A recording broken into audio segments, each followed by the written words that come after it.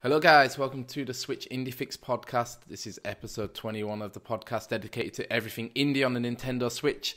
This week we'll be going through the latest indie game news coming from the Nintendo Direct, and then we're going on to give our impressions of games we've played this week, like Evoland Legendary Edition and Tetris 99. I keep saying we because I have a very special guest on the show. This week's guest comes all the way from our Discord server, and it is Darth Stridious. Say hello, Darth. Hello, Adam. How's it going? Yeah, it's going very well. It was kind of like an impromptu invite for you. You kind of said you had some free time, and I said, oh, well, I'm just about to record the podcast. So, yeah, we kind of made it work. Yeah, it was, pretty random. Yeah. I've wanted to be on this podcast for a while. I know. The Rain World review did not really work out. Did not hit my interest as much as I thought it would. Yeah. But yeah.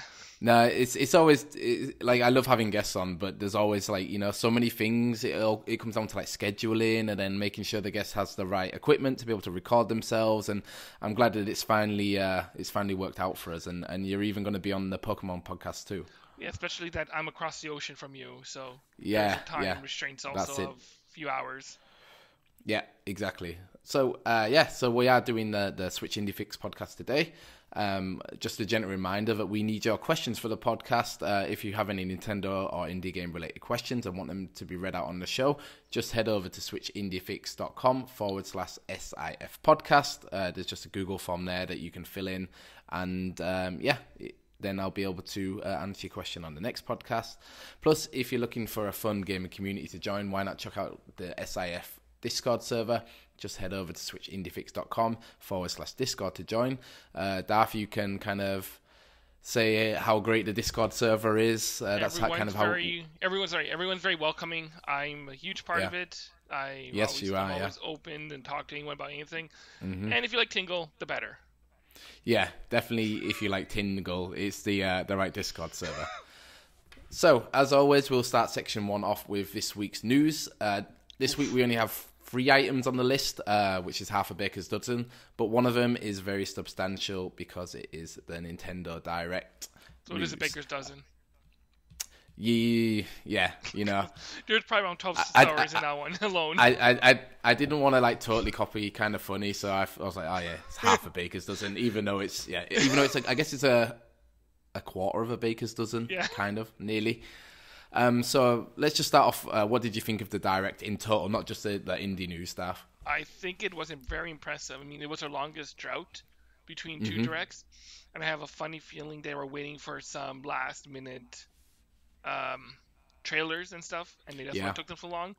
I think they wanted it to become huge because everyone's saying, oh, 2019 is going to be a very slow year for Nintendo. They have nothing announced. We know there's Animal Crossing, Pokemon, and whatever. And maybe Bayonetta 3, and Yoshi. Yeah. Oh, so let's just say, okay, look, come on, guys, this is what we have coming. Yes, I mean, they're not all our big Nintendo huge story games. Yeah. But we have all these other stuff from other companies coming to this console. I mean, we didn't even have to mention Luigi's Mansion and other stuff. Like, they didn't have to. Yeah. We know that stuff is coming. So what's the point of? Yeah, I think that's what's so cool is what I was really happy about was that there were so many surprises in this Direct, and I kind of feel like we're now in an age where surprises don't happen that much in press conferences anymore because everything gets leaked and everything kind of gets spoiled. But with Link's Awakening at the end, I feel like no one had any idea that Nintendo were remaking it and that it was going to be shown in this Direct. I mean, a lot of leaks are more also third parties and not first party stuff. And I think Nintendo, how they work is that a lot of the companies they work with are either very close to them, like Link's Awakening, or I'm sure Platinum Games, because they're also pretty quiet on their stuff. Based in Japan, and we haven't heard any leaks, really from Platinum Games ever. No. Right? And so Nintendo can kind of keep their cards close to their chest. And, I mean, Tetris Battle Royale was the one I would say maybe should have leaked earlier because it's so obscure and so something that people would have been attracted to. But I think Tetris 99, it might have been a little hidden gem because I think people may have heard the title Tetris 99 and thought, okay, it's just another generic Tetris port or remake or kind of twist. And that's I guess what it is. But I feel like you know, how they've they've made like this Tetris Battle Royale has just kind of really shocked people, and it's all I seem to be seeing and reading about on Twitter at the minute. Yeah, and I mean, it's also awesome that Nintendo got to first say in it, because it's coming to other consoles. And I think Tetris 99 has tweeted about going to other consoles the day after. Okay. Because I think, but it's still nice that Nintendo got to first say. Yeah, definitely. It helps their on. I mean, all the thing that really does is helps their online services. I'm sure a huge portion of people were like, well, let me just get online now because there's a reason. Mm-hmm. I love Tetris. Yeah. This is a cool twist on Tetris. Let me pay the $20 to get it, because it's like it's worth $20 in a way, right? And then they get all the other other possibilities. Because I mean, I'm sure people who play Splatoon and stuff who are like, oh, I'm not really that interested in it. Now are like, well, now I can get back into Splatoon online. Yeah. I mean, I can get back into ARMS online. So this doesn't just help people playing Tetris. I think it helps the Nintendo online infrastructure too, by getting more people invested into it. I think you're right. Like I think it's really clever, especially making it free, because, like you're saying, it kind of softens the blow of people signing up for the monthly direct. For the monthly online, because, like, you know, you said like per month, I think it's per year it's $20 a year. Yeah, $20 a year, and even if people are signing up just for the first month, like it might only be like $4 or something like that, but I think it's a good way to get people in the door and be like, okay, yeah, now there is some value in having this Switch online structure. Because also you think that Nintendo will probably have other stuff coming, right? Like this is not just a one time. I'm sure it's not a one time thing. No, I'm sure too. And like, I hope so. Makes people think like, well, if they do this, I mean, there's probably some other free games. Like, why not maybe do Picross with an online component if it can, or like smaller games which people love but are too common, if you want me to put it that way, in normal, and people are like, oh, I don't really care because I can find it anywhere, but adding some kind of online twist to it, like bringing NES games and having an online twist is something already. Yeah, and now this, I guess, and even with leaderboards, like you could do a game with the leaderboards and it would work well. Yeah, and that's kind of like I want to talk a little bit about it later in the conversation portion, but it's kind of the only thing I was disappointed with about Tetris 99 is that there is no. I kind of wish you could kind of team up with friends and all be in the same kind of 99 battle. Yeah, not so much squad based, but just be like, okay, I want to compete against, like, say me and you wanted to compete in the same kind of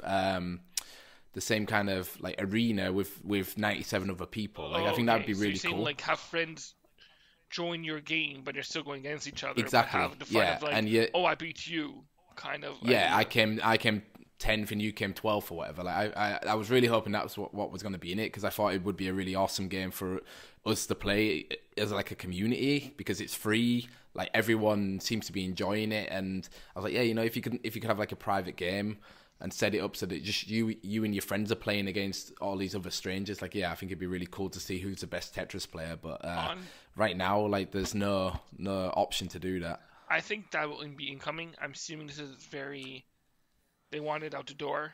You know what I mean? Like, yeah, like the base kind of product, I guess. And yeah, I think if it keeps the traction it's getting, like, hopefully it will be updated and new kind of mechanics and new modes will be added. What I hope, my dream and wait, from this idea, it will be, if you ever remember on Xbox 360, they had the game show 1 versus 100 on it, which was like a trivia game show. And it'd be cool to have that idea on Switch, kind of like the that HQ one on phones. I can't think of the name of it now. But like a trivia version of this, which I think would be cool. I know it's on phones, but having a Nintendo one with like Nintendo questions. Yeah, that would be cool. And having it this way. That, I think, like you said, other developers are gonna see this kind of take on the battle royale, and I think we're gonna see other games like this where it's like, okay, yeah, maybe it is kind of a like Picross or some other kind of older game that has always been around, being like, okay, well, now we're gonna put you against 98 other people and see who's the best. Like, I think that's really cool. I mean, but yeah, I was thinking maybe like I'd be cool with some indie games coming out with some idea, like even as leaderboards, like something like Binding of Isaac coming out with like a very simple like level design where everyone can go through it, or even like Super Mario. I don't want to spoil it, but it's kind of like Builder, where it's like each one creates a level, and each week they choose a level, and kind of like a daily, because that's what I don't know if it's on the Switch, but I know on the PC that's what the Binding of Isaac has. It's like a daily challenge where everyone has the same game seed, and then you play through it, and you basically get scores on whatever actions you do, and then at the end there's like a leaderboard, like a global leaderboard with whoever had the highest score on that day. They did that with the first Super Mario Maker. I know that they would have like each week they would do like one level. People run through it and look at level. There's so many twists like people can do with this idea, and I think people are thinking, well, why not? We doesn't have to be a shooter. Why not use something else and make it fun? Yeah, it really could be anything. And because Tetris works with the blocks and blocking people and stuff, it makes it more interesting. We're not just doing a solo thing and just a leaderboard. So there's interaction. Yeah, it makes it a bit more, a bit more interactive and it makes it a bit more competitive. Obviously, there's a competitive aspect with leaderboards, but when you see people that are like blocking you and sending you kind of extra rows, like it really kind of picks up the pace and kind of gets you nervous and like, oh god, okay, I need to like really concentrate and focus on doing this right now, otherwise I'm going to be kind of out of the game. Exactly. But yeah, I think we should get on with our first news story. Well, that's part of it, right? Yeah. So the kind of from the Nintendo Direct, there was some indie delights on the show. So Wednesday's Nintendo Direct was the January one, which everyone was expecting, but then it didn't happen, but then it finally did on the 13th of February. There was some massive first-party and third-party games, like we talked about Tetris 99, Zelda Link's Awakening, and Mario Maker 2. But there were also some smaller indie titles. First up, I don't know. I want to know what your opinion on this is, Darth. Would you consider Box Boy and Box Girl an indie title? In terms of popularity, yes. Yeah. I think that would call them an indie game title. I mean, I think it became popular on the 3DS, which I mean, I don't think it was.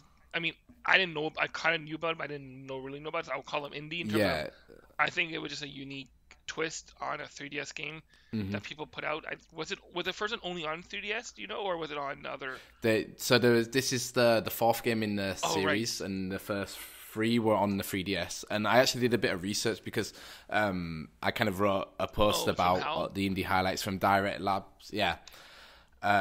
From the Nintendo Direct, and people were saying, oh, why have you put this on the indie list? Because it's not an indie game, it's published by Nintendo, which it is, but it's developed by HAL Laboratory, which they're technically like an independent studio that works very closely with Nintendo, so that's why I've put it down as indie. Well, sorry, they work closely with Nintendo, but they don't just make Nintendo games. If I'm correct, they came out with the phone game there, the robot one. I don't know. But yeah, a lot of them are Nintendo by looking at it. Yeah. I'm looking at their list right now. But yeah, they worked just like on Apple. They worked on Commodore. They've been around for a very long time. Yeah, Part-Time UFO is what I'm thinking. Yeah, since. Oh, really? Did they? I didn't know that. I heard about it a lot about it from one certain person. Yeah, I know who you mean. I think Jared Petty, right? But so they made that game that's on Jared Petty, phone. So yeah, they don't work with Nintendo, but they work a lot. They were the ones. Didn't they do the original Smash? Yeah, they did. They're the originators of Smash. They made Super Smash Brothers on N64. They made Pokemon Stadium. So I don't know. They are a big company. I would argue that they have done a lot with Nintendo. I made a lot of first-party games for Nintendo, like Kirby 64, all the stadiums on N64.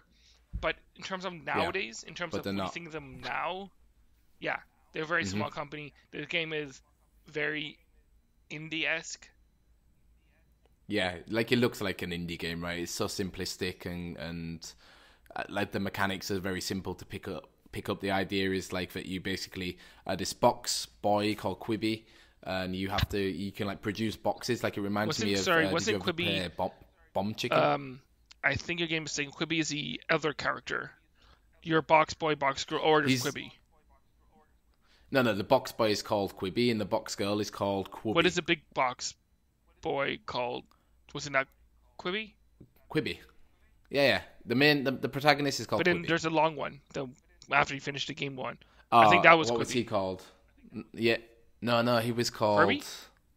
Oh, sorry, QB maybe. Yeah. Okay. Sorry. Okay. I don't know the series that well, so I thought I got confused. Me neither. It's just today I was writing the post about it, and like I said, I posted it on Reddit, and some guy like was all like blah blah blah blah blah. So I was researching it, but yeah, I didn't get the name of the kind of rectangle shaped guy. But yeah, so it's basically you can work with a friend together by stacking boxes to overcome obstacles. And it's gonna be out on April 26th on the Nintendo eShop. So I thought that was like a kind of cool way after the Mario Maker 2 announcement to kind of get the ball rolling in Nintendo Direct. Yeah, I mean, it was interesting in terms of like you had this huge third-party game that everyone was talking about and wanting. And it's like, will it be a port? Will it not be a port? And then you have the smaller game, which is like, again, has a huge fan following. Adding a co-op idea, which is like huge for the Switch, because the two Joy-Cons, 2 players, boom, right there. Yeah, easy. And exactly as mentioned, Bomb Chicken. It's very jump and one other action, so it's easy to follow of what to do. Well, that's it. Yeah. It's kind of with the rectangle guy. I think as well, it also that kind of adds in like an easy mode to it. So for younger people, like Nintendo right now, they seem to be all about like couch co-op and accessibility. So like any game that kind of passes through them has both of these aspects. Yeah, it's a funky mode of this game. But it's exactly. But yeah, overall, I think it's the biggest kind of it's the biggest box boy game that's been released. There's over 270 levels, so I imagine I could see it coming out for like $14.99. So I think there's going to be a lot of bang for your buck when it's released. Yeah, for sure. I'm sure they're going to may have free purchases and sales on it, and True. It will come very popular. I mean, I'm leaning towards getting it at some point, and you can see that like Nintendo's for the Switch has been trying to add in co-op mode to not say it's not a Switch game, but the Treasure Tracker. Toad Treasure Tracker, adding co-op is a huge thing. I was not really interested in that game. Yeah. And now with co-op, it's like, this could be a cool hang with a friend, chat about whatever you want, but also play a game. And this has that idea too, where it's not you're not invested like Overcooked, where it's like, you gotta do this, and you're not talking and hanging out. Yeah, it's a little bit more relaxed. Yeah. So it's like, okay, cool, let's play a game. We can talk about we can shoot the shit, but we can also play a game. Yeah, that's it. Like, I think I like it, these type of games, because for my girlfriend, just to play with her, like she's not a gamer really, but she kind of understands games from playing Game Boy as a kid, and games like this are like perfect, where I can just be like, okay, here's a Joy-Con, here's 2 buttons that you have to press, and like let's work together and play through this game. It brings back that more old school kind of gaming, and I mean, there's nothing wrong with it, but like, I was talking to a friend who has a kid. The kid loves the old Kirby games because it's so easy. I mean, you back on the NES, so simple to you understand. float, you have 2 buttons, boom, you get it, you know what to do, and this has that idea. I mean, yes, you can love it as in the gamer. I'm not saying all gamers are gamers, but there's just different level, like there's different levels in terms of how well you can play a game. And this is easier co-op game. You're right. I mean, Overcooked is I played with people who love who are gamer game all the time, and people who game once in a while. Yeah. And that game is very frustrating when people who game once in a while, because you have to explain to them a bit more the mechanics and what to do. Yeah. And it gets more mind-boggling. This is very, let's just chill, have some fun, play a game. Yeah. And for that price point, and that's is a perfect amount, because you have a lot of levels. It's a cutish game. Yeah. You're a couple in the game, so it fits the whole boyfriend-girlfriend vibe. Mm-hmm. Yeah. Yeah, it's one that I can see playing with my girlfriend. The next game that I want to talk about, maybe not so much, because then surprisingly, the next indie announcement comes from Ninja Theory, one of the new development studios that was bought by Microsoft last year. Ninja Theory are bringing their critically acclaimed title Hellblade: Senua's Sacrifice to the Switch later this spring. The game is a psychological horror set in Celtic/Viking times and follows Senua as she tries to deal with the death of her loved one. It's surprising that the Switch can run such a game, because graphically it looks stunning. I've been waiting I don't know why I've been waiting to play the game, but I kind of hoped it was going to come to the Switch, but didn't really expect it to. For me, is a game that I would not want to play on a Switch for a certain reason, is because that kind of game you want to be immersed in that environment. Yeah. And because I don't want to play the game portable, so I don't want to use it as what the Switch is halfway meant for. And because of how the Switch works, having headphones is a pain. This is what I was going to say. Yeah. So it's like it feels like this is like put everything to a Switch. Everyone's going to play it. Why not? Like it feels kind of like a cop out in a way. So yeah, it was one of these strange announcements that no one really expected, and for me, like I'm kind of quite excited to play it on the Switch because I just got this new Bluetooth adapter. So I'm kind of like cool. I can now easily just plug my Switch in, plug the adapter into the Switch dock, and then just sit on the sofa with headphones on and listen to it, because everyone that's played the game says, okay, you should play it with headphones because there's like a lot of whispering and it's supposed to portray her like inner thoughts and inner demons. So that's kind of why I'm excited to play it now, because I feel like I have the means to play it how it was designed to be played. I mean, not as diverge a subject, but I hope that the next version of the Switch or Pro Control has kind of like what the Xbox has, where you can put a mic into the hands into your controller. Yeah, that would fix so much. Even if it was like a Joy-Con adapter, you can put your Joy-Cons in with a little bit of juice, it can plug a headphone into that. Yeah. That would solve so many problems. And this game needs that immersion of I need to hear what this person's thinking and feeling is in my head. Yeah. You know what I mean? And on the Switch, if you're just a normal Switch user, in terms of like I'm using it on the bus to go to work, I'm using it on my TV once in a while, it doesn't really fit that. You're not going to be like, oh, I'm going to go on the bus, let me play this game. Yeah, you need to kind of dedicate time to it, dedicate yourself to it, yeah. Because like all the other games, a lot of like Nintendo games are perfect for that. Like when like the big ones, Nintendo, Mario and the Links, the Zeldas, are perfect for that. Let me play 20 minutes now. I can come back to it. This game feels like I want to take a Saturday afternoon, Saturday morning, make my coffee, sit down, and just experience. I'm going to play through it. Yeah. And yes, that Switch, it can work if you're in a perfect setup, but not everyone has that setup to make that work. And it feels like Ninja Theory is just trying to get their last game that could be multi-platform on this console, because now everything's gonna be on Xbox. Yeah, that's what I was going to ask. Do you think it was just kind of a deal that was already set in stone before the Microsoft purchase, or do you think it's like Microsoft and Nintendo being like besties and like letting them share their IPs with each other? I feel like Microsoft's made when they purchased the companies, they've made it that like anything prior to our purchase is still yours. We are purchasing from this point forward. Yeah. Right? Because like all the companies they bought have had previous games come out onto all consoles. Yeah, like or working with other publishers. New games coming to exactly. Or Compulsion's the Compulsion game. I can't think of it right now. It was Gearbox who made it. That BioShocky. We Happy Few. Yeah, exactly, right? Yeah. They purchased them before those games came out, and were like, well, you can do whatever you want with it. And I think that Microsoft, being the friendly neighbor of the consoles, were like, look, why not do it? It helps us because your name becomes more known. Yeah. So if you like Senua Sacrifice, be like, oh, where can I get your next game? Yeah. Yeah, that's true. Oh, it's on Microsoft. Yeah. Oh, let me get, you know what I mean? It helps Microsoft put their name out too in a weird way, right? Yeah, I know. It's all marketing, because right, they owned for them. Exactly. And the IP is technically Ninja Theory, not Microsoft. Yeah. I'm assuming Microsoft bought the rights to the company going forward. Right? Yeah. And not buying the rights of all their IPs. Yeah, because some of their IP, like, I guess it's not their IP, but they made like some DMC and stuff like that, and I guess they were contracted to do that, but And I'm pretty sure someone made this game.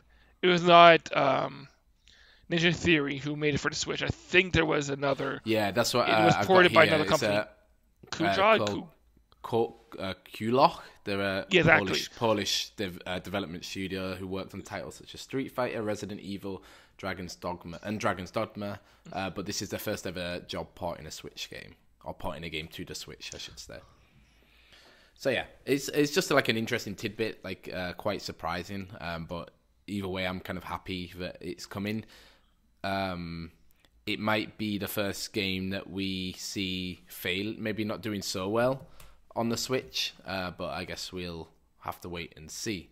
Okay, good. So the next game that was shown in the Direct is Bloodstained Ritual of the Night, which was a game kickstarted back in 2015, which is quite hard to believe that it's been that long. The game seems to have been plagued with development difficulties, making it feel like it's been coming soon for years. Now there seems to be a more concrete window of its release, as it is slated for summer of this year. If it'll actually come out remains to be seen. However, if you're a Metroidvania fan, you should have this game on your radar, as it is developed by Koji Igarashi, the series producer of Castlevania. Have you got any interest in Bloodstained, Darth? Yes, I do. Have you played the Curse of the Moon? No. What was the first? Curse of the Moon. Yeah, I think it was Curse of the Moon. Was Curse of the Moon? Yeah. Yes, I played that one, and it's very old school, Castlevania-esque kind of game, and it was a cool twist on it. Mm-hmm. If you don't mind me going taking a bit on this, sure. It was you were few characters, and you can switch between them, and each character was unique in what they can do. Okay. So instead of getting different weapons or different weapons to do what you need to do, you switch between characters. Okay. That sounds cool. It was a very awesome twist on the old Castlevania kind of games. Yeah. It was very fun, not that long. You can play it probably in 5 hours. Mm-hmm. You can get through the game.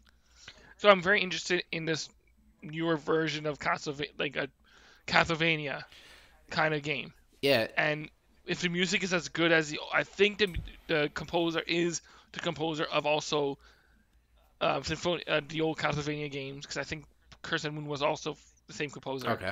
It can be awesome atmosphere, awesome gameplay, a twist in terms of like more modern graphics of that 2.5D, 3D background. I don't care about much as a character customization, which they showed. Yeah.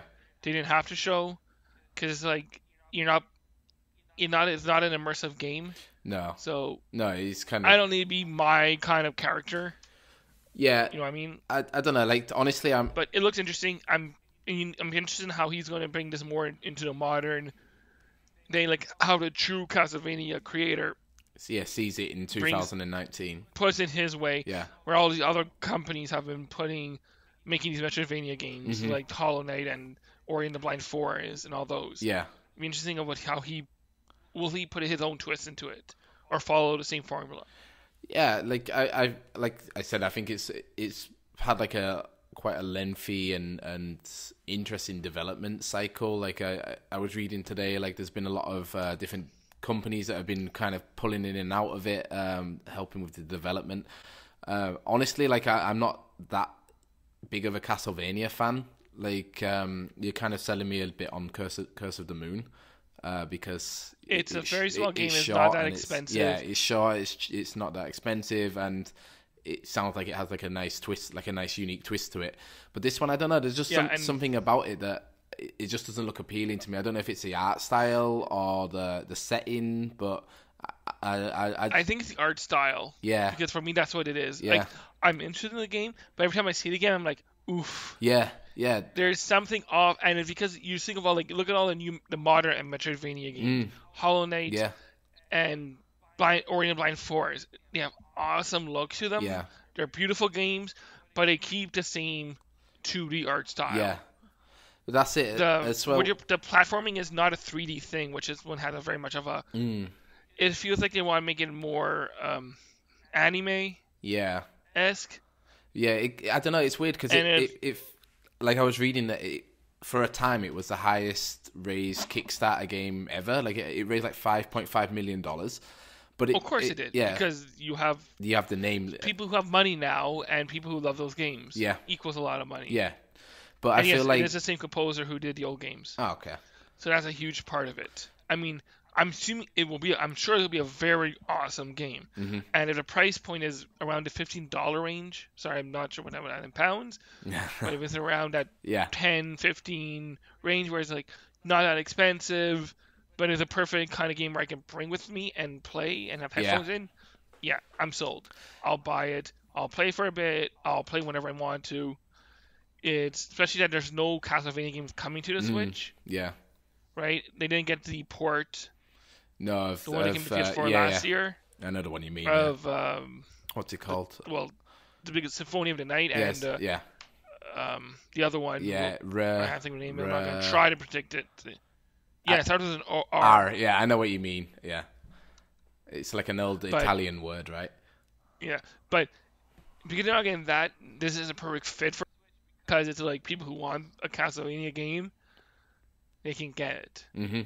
Right? Yeah, I think for me, like, I'm just gonna maybe wait for the reviews and if because I feel like it's a game that's gonna have really, really good mechanics because like these Castlevania games always tend to have like a satisfying kind of not a loop to them, but you feel like you can control your character, and if the reviews Rondo of Blood. Sorry, that was Rondo. That's it. Yeah, and Rondo of Blood. So I'm having some technical difficulties with my mic. I don't know what we kind of ended on there. So I'm just going to say again that I think I'm going to wait for the review scores to come in for Bloodstained and then maybe pick it up if it gets really good reviews. Well, and also especially this game will have, I think, a lot of different reviewing companies interested in it, and we'll see a lot of reviews for this indie game. Yeah, because when some indie games have no reviews unless like other than you some other smaller indie reviewers, but this will probably have like the IGNs and all that is invested in looking into this game before it comes out because it's been such a big it's got like a big name attached to it, and it's been going on for forever. Exactly. I forget there was one indie game not long ago that was essentially like this, and it'll probably be the same of everyone. Yeah. Talk about this. Hopefully, it's not going to be the next Mighty Number 9. My number 9 Kickstarter failure because that's never going to be ending, and I don't want this guy to go down the same route. No, me neither. You know, it's made from the same 505 games are the publishing. I'm pretty sure. Yeah. So the next game that we saw was a game that I never thought would be seen on a Nintendo platform. It's called Dead by Daylight. In this 4v1 horror game, you and 3 friends have to work together to gather resources and open lock gates to escape Dead by Daylight's terrifying world. However, this seemingly simple sounding task is made incredibly harder as you're being hunted by a horrific creature controlled by another player.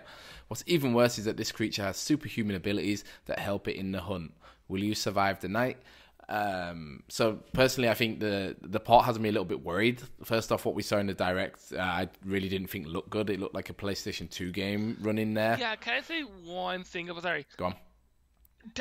There's one thing. The biggest problem I had with this direct is games that looked good back in the day looking ugly on the Switch. Yeah. This one and Assassin's Creed 3 Remastered.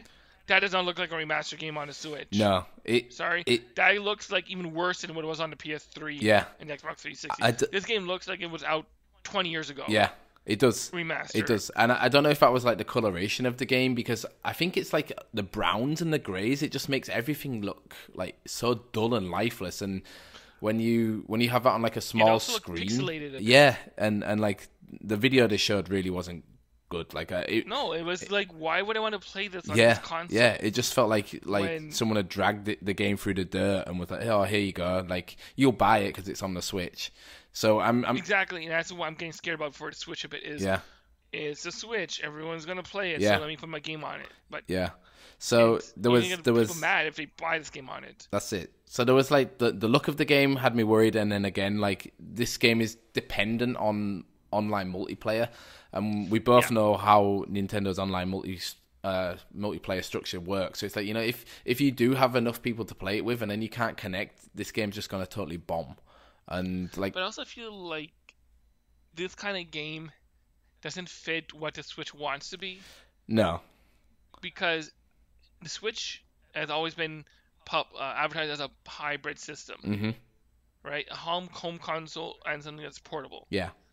This game is not a portable game, period. No, It doesn't have a multiplayer game and a single player game. It's not like Smash Brothers where I can play this on the bus by myself, get spirits, and go on and play with friends when I get home on my TV. Yeah. Right? This game is purely going to be played on a TV. Most people's Switch is a secondary system. Mm-hmm. Yeah, some people only have a Switch, but I'm sure a majority of people don't just have a Switch. No. Yeah, right? It's usually paired with a PlayStation 4 or PC or something. And this game's old enough that people probably were interested in it, have it on another console. Yeah. Yeah. And I think, if I'm correct, it was PS Plus for free or Xbox recently for free. I think it was PS Plus, yeah. Yeah, so, like it's. I guess it's in like its last hurrah. Like, you know, they might try and market it as like the deluxe edition, like everything that they've because they have released like quite a lot of content for it, but it's not meant for this console. No, that's where I'm scared about it. It's that, again, we were saying a game. Everyone wants to put a game on Switch. Yeah, and it's getting to a point where the eShop is getting just overpopulated with that. Yeah. But on the other hand, like you could argue Fortnite wasn't made for the Switch, but it's like done really well on there. So like it works. Like I think the reason Fortnite did so well is because like Epic is behind a lot of the online structure with it, and I can't really see Dead by Daylight being as kind of like stable within themselves to kind of host this game on their own. And yeah, it really kind of has me worried of like, okay, yeah, is this might be another case of, well, we'll just port it to the Switch because people will buy it. Another problem is if it's 4v1, does 4 people probably need to talk to each other? Yeah. And the Switch is not good for communication. No, like that's another hurdle. They're not going to have the app investment for this game. No. Even though people don't want to use the app because no one has headphone jacks on their phone anymore. Yeah. So that's a huge other problem. It's not like Left 4 Dead where it's like you need to talk to each other pretty much to win the game. Yeah. And it will not work on this kind of console. You're gonna be like headless chickens running around trying to solve a problem. Yeah, like I think it has some type of like ping system in the game, but like yeah.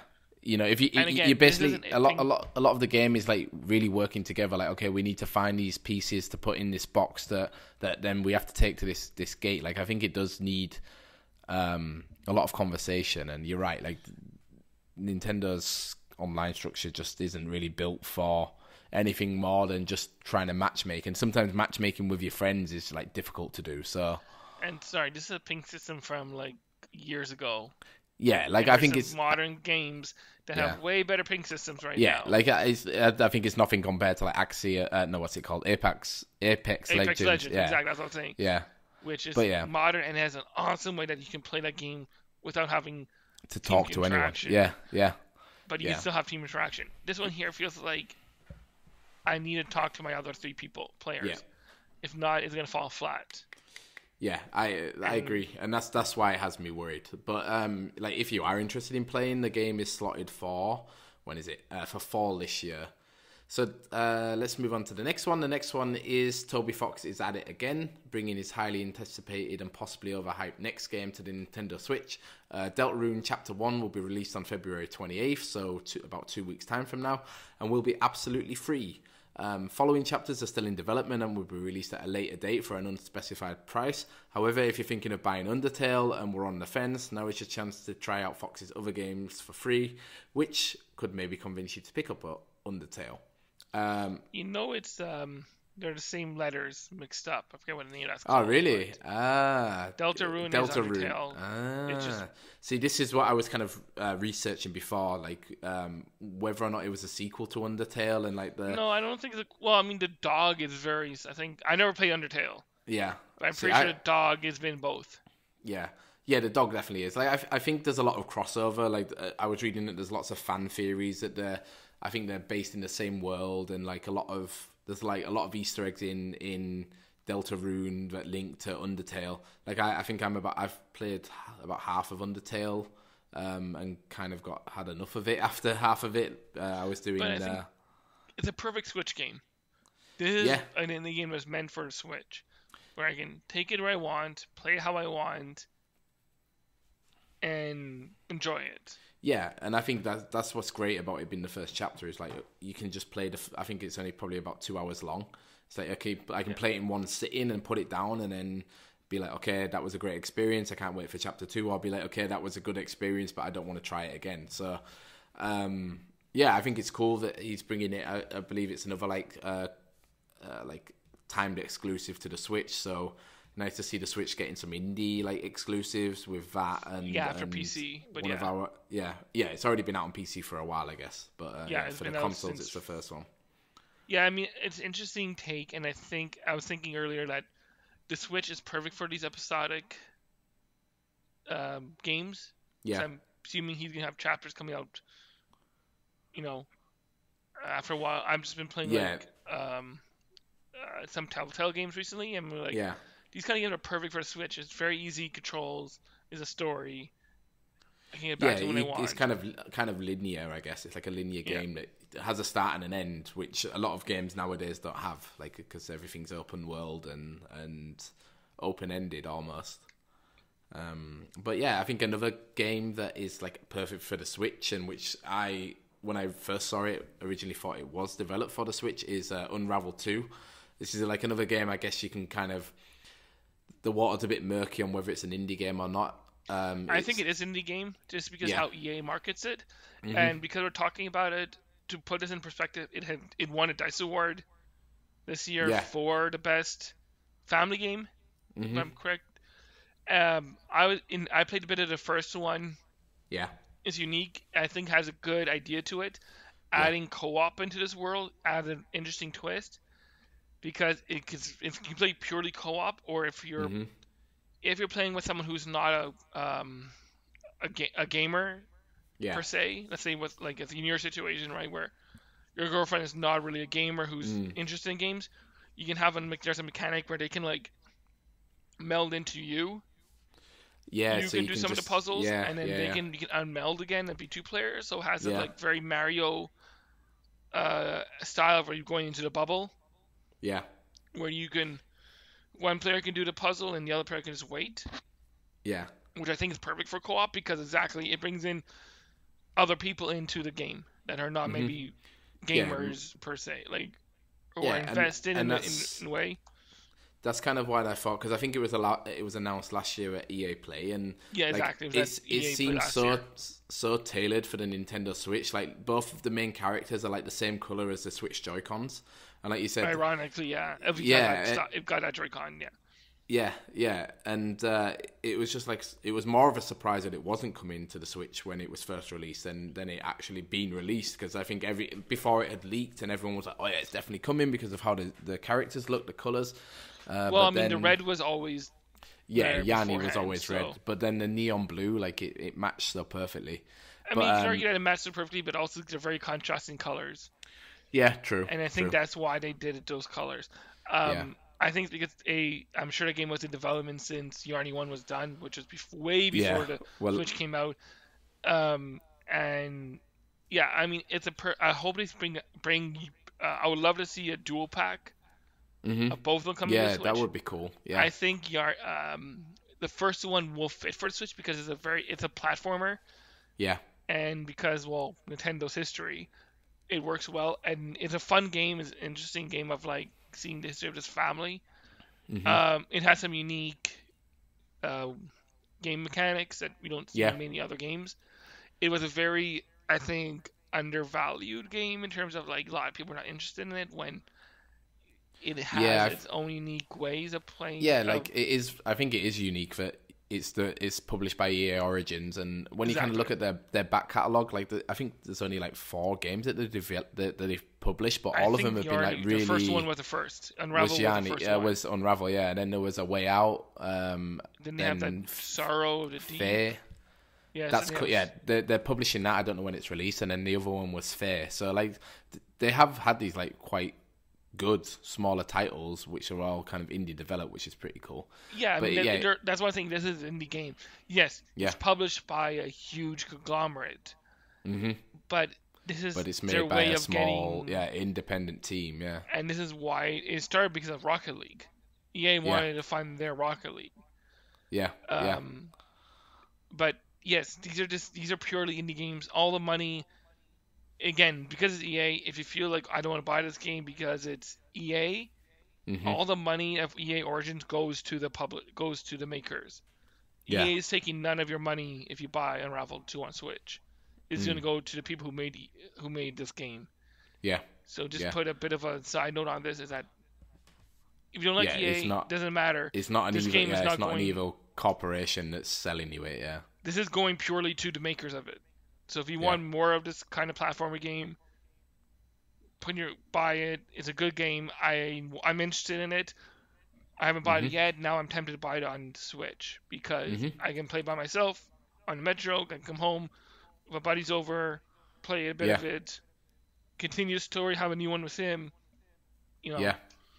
I think that's an interesting way of playing, and and it's kind of like what we said with Box Boy and Box Girl, right? Yeah, it was like share a Joy-Cons and snipper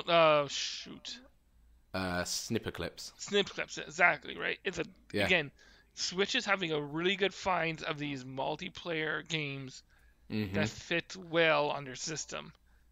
Yeah, that's it. It's like I said, it's all accessibility and like couch co-op. Like just having anyone who's there can play with you at any time, which I think is really cool. Bring up one game that's a very awesome co-op game. Okay. It's on a Switch. Death Squared. Your 2 boxes. Oh yeah. From what is it? FGD or FDG Entertainment? Yeah. Again, love multiplayer. Love playing with your significant other, a friend. Support that company. Amazing games. Nice twist to it. It's on mobile too. Yeah. SMG they're Studio. Great. Yeah, they're great. Oh yeah, that's it. SMG. And it's just a very good co-op game. Again, perfect for the Switch because this is what the Switch is meant for in terms of indie games. Well, not all, but if you want a party game, which is a lot of games that we saw in the Direct, that's continue, I guess, on other stories. I think we unraveled, so... and just the last thing, Unraveled, it's coming out March 22nd, so it's quite close. So for the listeners at home, what did you think of the indies that were shown during the Direct? Which ones are you going to pick up? And what did you think on the Direct in general? Did it live up to the hype that everyone was expecting? Did it surpass the hype? Let us know over on Twitter at SwitchIndieFix, or come and join the Switch IndieFix Discord at switchindiefix.com/Discord. Join it. So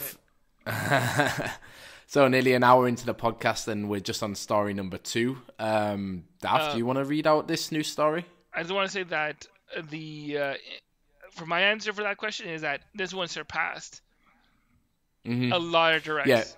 I think it would have been bigger than their E3. And if this is as big as it is, I cannot wait for what their E3 is going to hit with. Because there's so many games we know that's coming out, zero about. Yeah, and that's it. And that's why I like this one so much, because I felt like there were so many games in this Direct that we had no idea that were coming, but are now coming. So, Daft, do you want to read story number 2? Sure. I hope my writing's not too bad. Okay, so Hollow Knight 2 is announced. Unbelievably, not long after Direct, Australian indie devs Team Cherry announced that their sequel to Hollow Knight, Silksong, is coming to Nintendo Switch as a console exclusive at launch. Silksong was originally planned to be DLC for the original Hollow Knight. However, the team behind the game felt like the DLC was getting away from them as they added more features into what turned into an entirely new game. Feature leak, if you're wondering what that's called, from the PR of the devs state that Hollow Knight Silksong is the epic sequel to Hollow Knight, the epic action-adventure of bugs and heroes. As a lethal hunter Hornet, journey to all new land, discover new powers, battle vast hordes of bugs and beasts, and uncover ancient secrets tied to your nature and your past. Fans of the original will know that Hornet plays a huge part in the first game, both helping hindering the protagonist in his journey. I think it's cool to learn a little bit more about her and I really want to go back to Hollow Knight and finally beat it.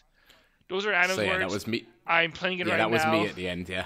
I'm playing with a friend right now because these kind of games are frustrating but amazing. Mm-hmm. I can do that later in this conversation. Yeah, it's kind of like the cliche is always, it's like a Dark Souls game. Yes, like I feel like that kind of added to the success of Hollow Knight when it first came out on Steam and on PC.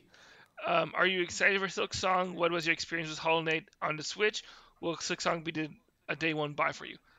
To offer me is for my history with Hollow Knight is I bought it on Switch, played it a bit, got very confused because I didn't realize about the maps and all that. Yeah. So I was very much lost. Bought on PS4 with their whole DLCs. Been playing through that with my friend because for me, I don't know why, but the Switch for me it's my console. It's my precious. It's mine. It's hard for me to play other games with other people on Switch. So like a few other games like that I buy on other consoles and play with a friend. So I've been playing through Hollow Knight with a friend, and I played through Hollow Knight, Dark Souls 3 with him. Yeah. And now we're playing through this, and it's a perfect game. If you have two people who love games who get very frustrated with like the difficulties of a Dark Souls-esque kind of game, where you can learn off the other person playing and not getting this like butting your head against the same bad guy like hundreds of times. Yeah. I love it. I love the atmosphere of the game, the music. It's a really amazing game. I highly recommend it if you like hard games. It's a beautiful world. Yeah, it's just stunning. The art style is like gorgeous, and it's so unusual. And I think the obtuseness to it like only adds to it because it just makes you really want to know like, okay, well, what is going on here? Like a lot again, like Dark Souls, and then as well, there is the added like difficulty to it.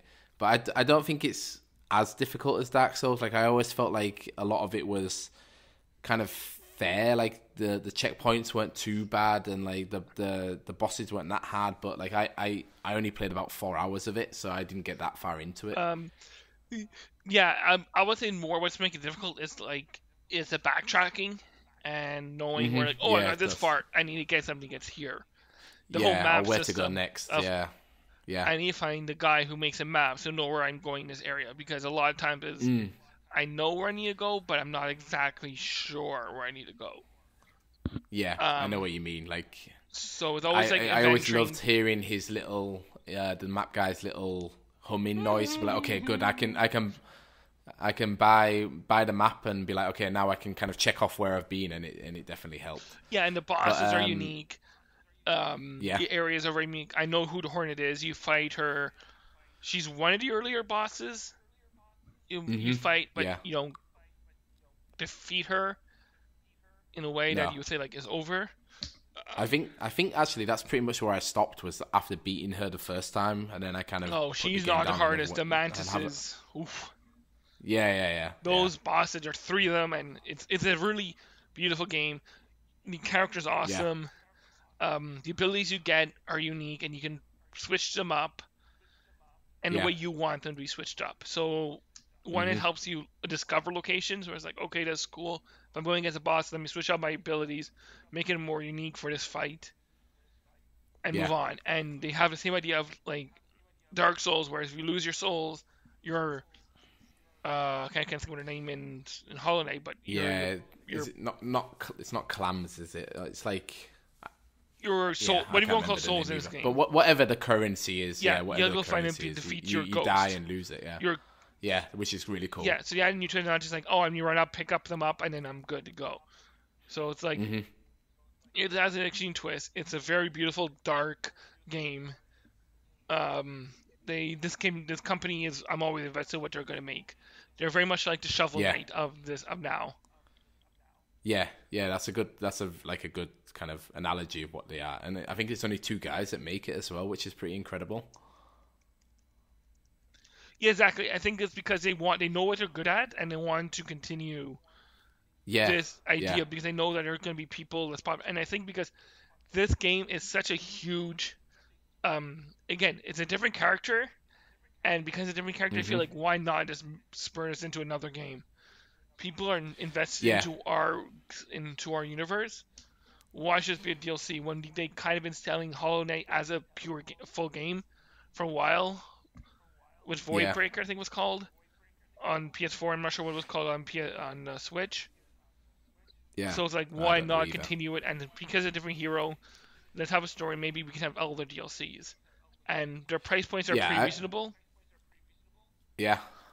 The first one was like $15. Exactly. I think, so like, it was a lot cheaper than I thought it was going to be. So why not have this as another character? Because a new character, it makes sense to make this another game instead of attaching it to the old one. Yeah, I agree. I think it's like they've been releasing DLC pretty much since the game was first released, and like in the kind of news cycle, like, I feel like the DLC gets lost because it's like, oh, it's another Hollow Knight DLC, whereas now where it's like, well, actually no, we're making a sequel, and it was kind of a shock surprise announcement. Like it's drummed up so much more attention for the game and for the studio, and I think that's like well deserved from them. And because I think they feel like they're big enough, they didn't have to be part of Direct. They could do it themselves, and people will be interested because again, it's not a game for everybody. So putting it into Direct, no, it's definitely not. It would have been like a lot of Direct games were a game where everyone could play. Like, there's not many of them that would be, I don't care about this game. Yeah, I could see it maybe going into one of the indie highlight videos or that'd be perfect. Indie videos, but as a standalone Direct, I think you're right. But yeah, I think we're both really excited for it. Like I said, I definitely want to go back, like set apart like a couple of weeks. So I'm like, okay, I'm just going to focus on Hollow Knight to beat it. And I'm really excited for Silksong. So the final story for today is Dead Cells gets a big update, guaranteeing 60 frames per second on Switch. And shortly after its release on the Switch, Motion Twin developers behind indie hit Dead Cells. Did I say Dark Cells a minute ago? I think I did. Behind indie hit Dead Cells had to apologize to fans for locking their experience of the game to 30 frames per second on the Nintendo Switch. Now, however, with the new update, Motion Twin went back to the drawing board with their game engine and rebuilt the driver that runs graphics on the Switch to ensure that gameplay runs at a steady 60 SPFs. Plus, they added new gameplay features such as custom game support, which allows players to input custom seeds and adjust the game's difficulty and balancing. We were just talking a little bit before the show that you're a big Dead Cells fan, and you had some thoughts on these updates. I'm a huge Dead Cells fan. I think I put into around 40 to 50 hours of it onto the Switch. It's an amazing game. If you like those like roguelike games, there's a bit of Metroidvania into it, not a big part, but there's a bit. It's a very fast-paced game. The twist is the weapons you get in the game make it different. You have to kind of change your game play style depending on what weapons you get. Yeah. So each unique play style is different. Like, for example, the only time I met to the final boss was the first time I beat the first boss. I mean, all the way through. Okay. But since then, I have not been able to get that far. Yeah, and I kind of feel like that's one of the problems with Dead Cells is that like a lot of roguelike or roguelike games, like I feel like the best ones are always like you can make a successful run on whatever you can get. Like if you know what items mean and how you can use them, and you have the skill that you can get to the boss like nearly every time, like kind of like the Binding of Isaac, like some of the YouTubers I watch. Every run they get to the final boss and beat the game. It doesn't matter what items they get. I feel like with Dead Cells, I would say no is a bit different because you do have compared to Binding of Isaac, which is purely item based. This one you do kind of have a level up system in it. Yeah, and it depends on what you find, and depending on what weapons you have, depends on what you want to put your investment into. So like you do have like survival, which is like you have like essentially attack, tactical, and health. And depending on what items you use and what abilities you have, because you get both. Okay. And with the Dead Cells, so if you don't know, when you play through a level, you collect Dead Cells, which is like one of your ways of leveling up. It's a way to unlock stuff. You go to the collector, unlock weapons, weapons, abilities. Passive effect of holding more money when you restart a game, having more health, starting with a random. So at the beginning you start with a crappy weapon and crappy shield or bow. You can unlock having a random weapon and bow or shield. So essentially, anyone that you have unlocked, you can find at the beginning of the game. So when I first played this game, for example, I unlocked everything, which is a big mistake. Mm-hmm. Okay, because the pool of weapons is larger, so you get like the less chance of getting something good. Or get something you prefer, I would say. So like they do have this the Sparta boot, and everyone knows what a Sparta boot does because everyone watched 300. It kicks them, a big but kick. I don't like that weapon. But I can find it because I unlocked it. Right? Yeah. So you need to find what your playstyle is and kind of unlock weapons that kind of fit it. So it has a different mechanic of the weapons you like, you want to unlock. Then they have things called, I can't think of the name of it, but it's a kind of a grenade, which you can huck at an enemy. They become legendary epic enemy, I think it's called. And then you can get blueprints from them. Because the idea of unlocking weapons is by getting blueprints. And it's called the hunter grenade. So this allows you to get more blueprints.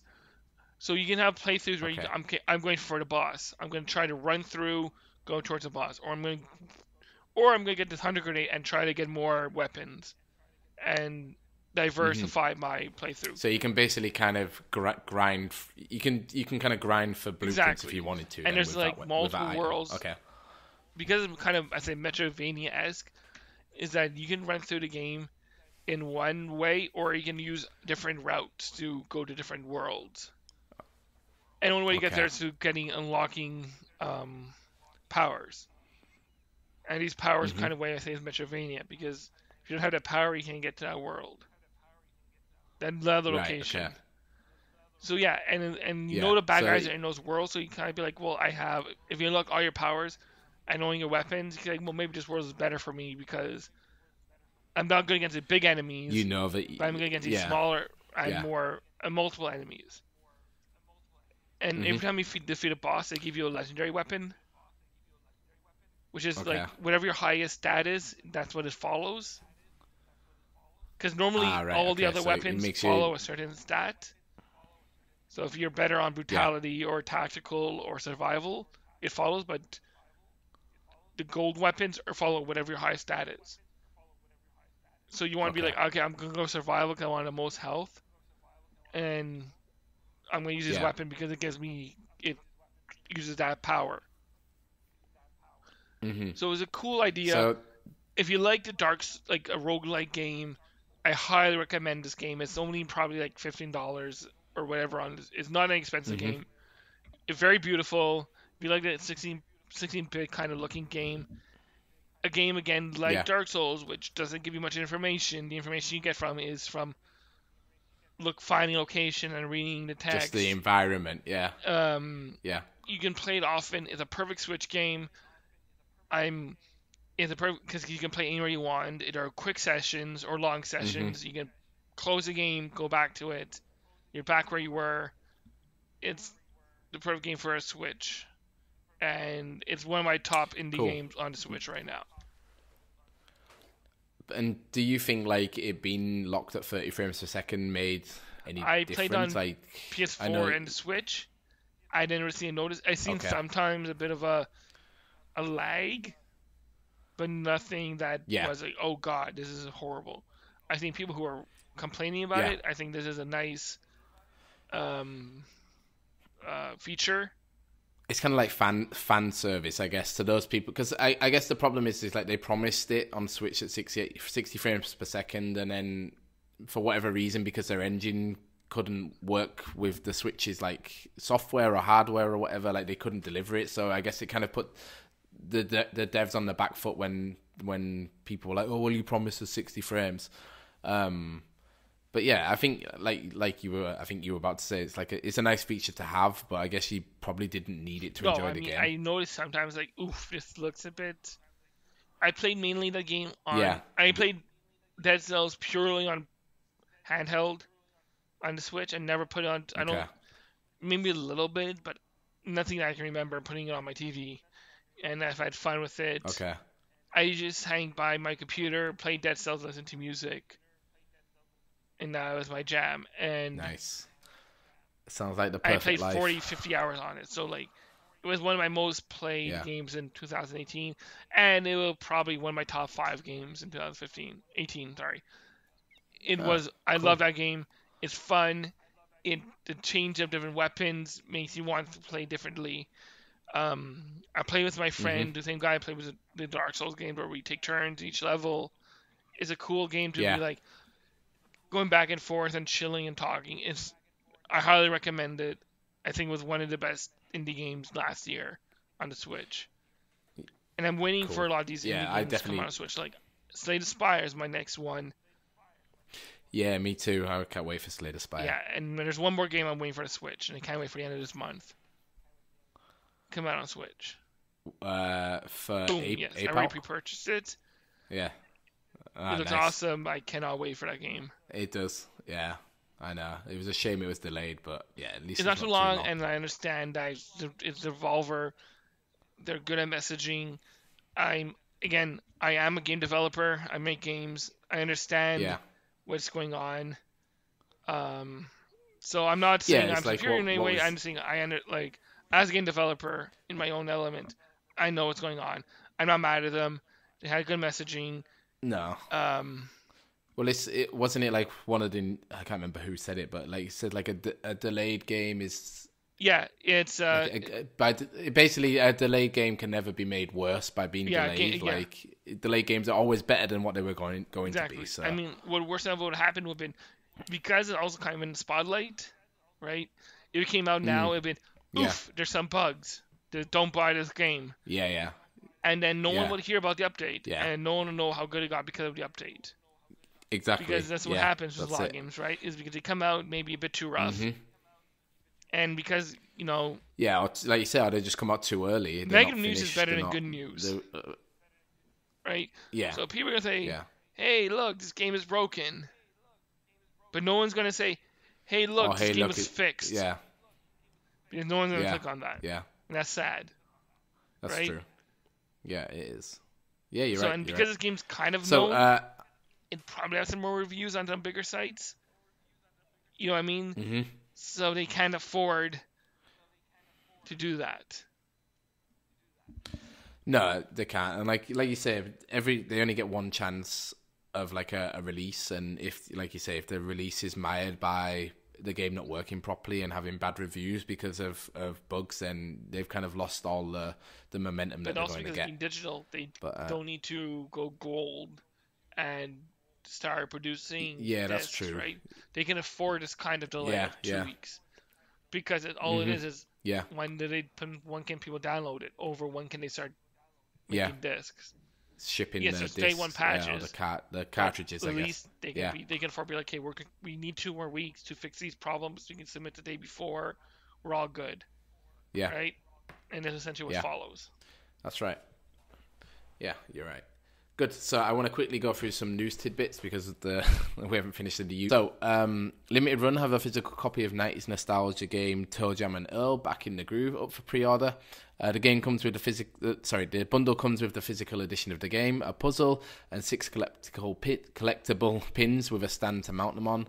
The bundle costs $69.99, and pre-orders have started yesterday. So if you wanted pre-order a copy, you should head over to Limited Games website now. Up on Kickstarter, there's 2 kind of interesting looking Switch related items. The first is cinematic 2D platformer Lunark. Oh god, yes. Yeah. It's heavily influenced by games like Flashback and the original Prince of Persia. If that sounds like your jam, look them up on Kickstarter under Canary Games. Can I say one thing after this? Yeah, it's currently, let me just finish, hang on. It's currently about 75% of the way funded, and the campaign lasts until Feb 21st. What did you want to say? So I'm from Montreal. Okay. This developer is also from Montreal. Montreal has a game demo night. Yeah. I saw the trailer of this game, so more than what's in the reel you can watch on Kickstarter. Yeah. It's a very beautiful game. Mm-hmm. It's if you like those old school 16-bit kind of like adventure games. Yeah. I highly recommend backing it.